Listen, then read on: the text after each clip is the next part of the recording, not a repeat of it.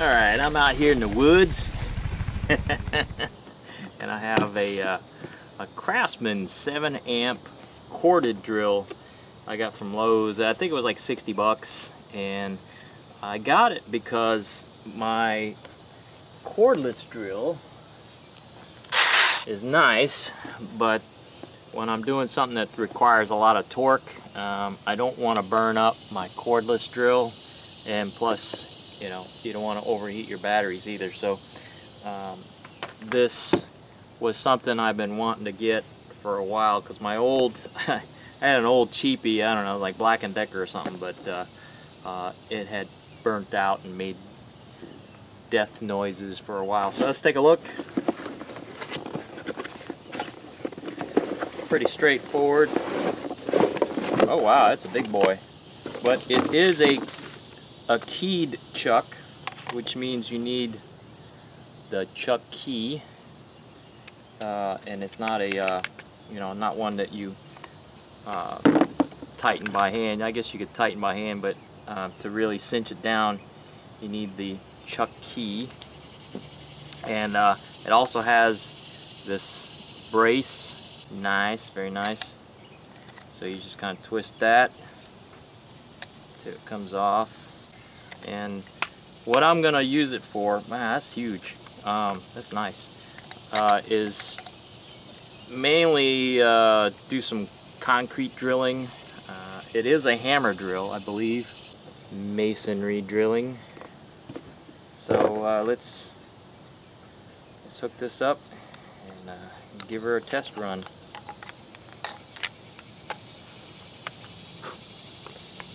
Yeah, it's got these little notches here that this brace fits onto. So I guess you can make it left or right-handed. I am a right-handed person, so I'll put it on the left side like that, like so. Give me more leverage. Everybody, well, most people know that Craftsman was a Sears brand, and Sears, and being poorly managed, has sold the Craftsman brand, I'm guessing, because I don't know if Sears still owns it or if they're still an entity. Let me show you its features. Alright, so it's got this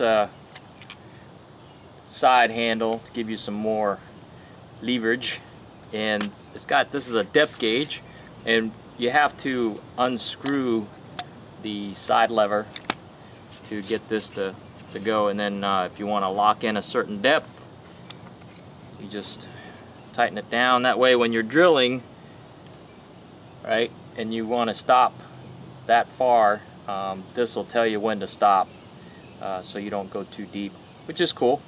I'm not going to use the depth gauge for this demonstration, so I just take that off. It had, I showed you before, it has a keyed chuck, and it's nice that it has this little lanyard that you can keep handy so you don't lose your key chuck key. So, and it's got the regular drill and the hammer drill section, right?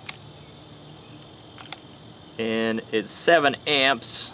It doesn't say what horsepower. 0 to 3100 RPM. So it is a variable speed. So I'll just, so you can hear it buzz.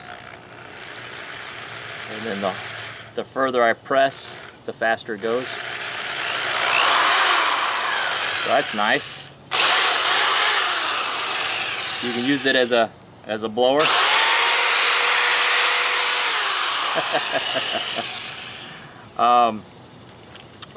It's reversible, so that's forward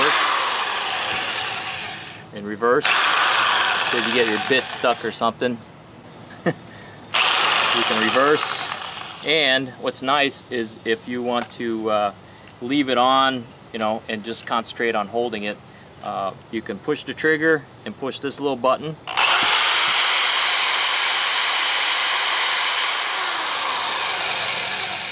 and it'll stay on until you release it by pushing the trigger again.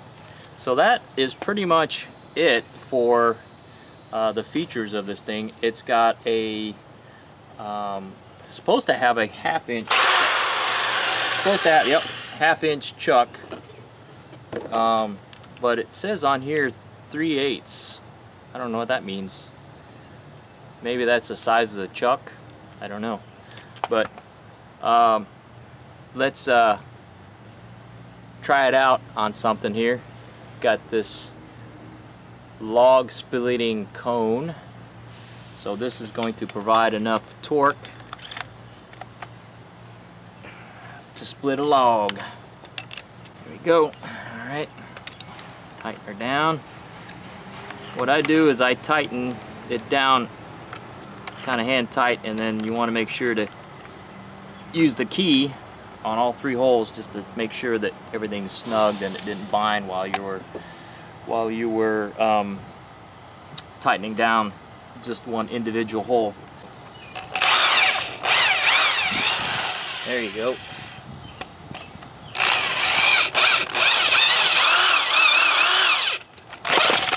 Oops.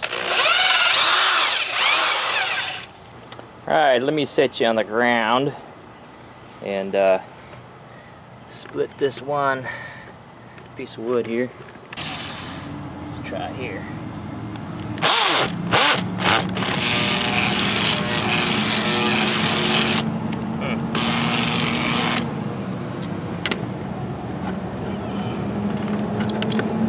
Oh. That's no bueno. Yeah, this is going back to the stove. No bueno. Yeah. Alright, well, so much for the Craftsman power tool here. I don't know.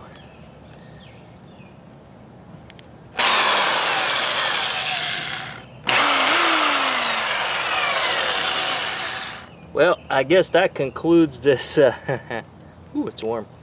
That concludes this review. Craftsman, low torque, no bueno on the smoke. Later.